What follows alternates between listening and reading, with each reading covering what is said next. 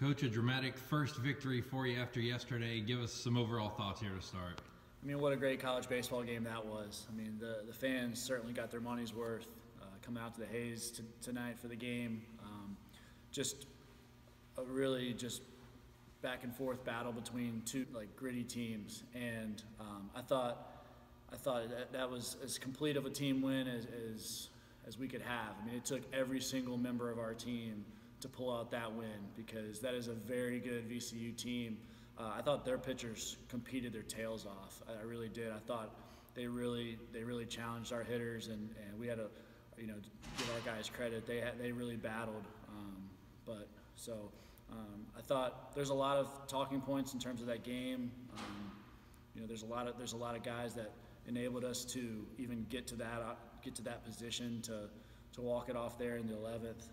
I thought Chance getting us to the 5th inning was big, and then passing the ball off to Christian, who just competed his tail off for almost 3 innings. I thought that was really big, and then and like I said, it's just one after the other. Guys, coming off the bench or coming out of the bullpen, making big pitches or having big at bats to really have a great and gritty team win. You touched on just a second ago with Chanskowski.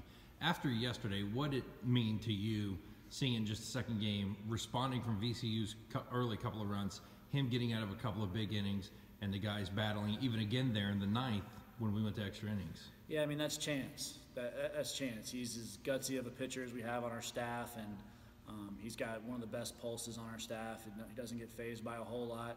I don't know if I've seen too many pitchers in my coaching career. I think he threw 9 straight balls and didn't allow a run in that inning. That's really hard to do, but that's kind of Chance. Nothing phases him, and so that's exactly what we needed in terms of coming back today with a brand new day.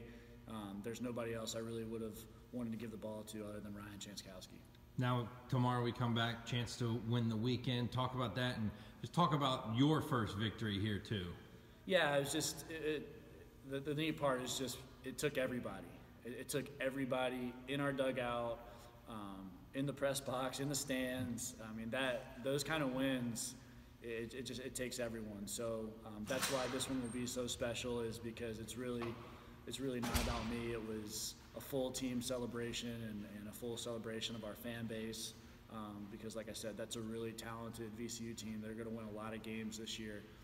So that was certainly a great response by our guys coming to the yard today and coming out on top.